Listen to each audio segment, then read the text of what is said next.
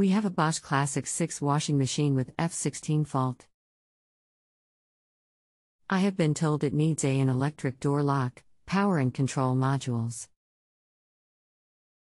Surely it does not require 3 parts. Hello, and thanks for your question. The F16 error code means the door is not locking. It can be from a couple of things, but 50% of the time it's just a sticky switch. When you try to close the door next time, shut it hard, like a light slam. You don't want to damage the door, lol. Then push in on the door wall and see if it locks.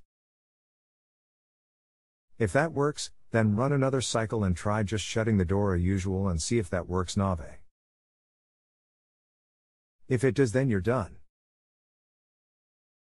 If not, then I would start with the lock.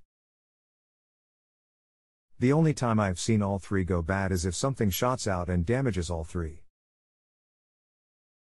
The engineer that looked at tried a new lock and it still came up with F16 fault, so he thinks it may have damaged the PCB modules. But both seems unusual. He quoted double the cost of the parts, so I'm looking at doing it myself. I don't want to change all 3 if not necessary.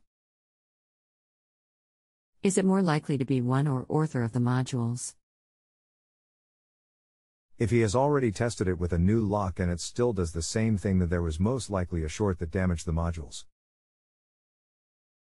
If you don't want to change all of them, then side art with the power. That would be my next guess. If you have a home improvement or appliance question and want to chat with an expert now, visit justanswer.com/ythi.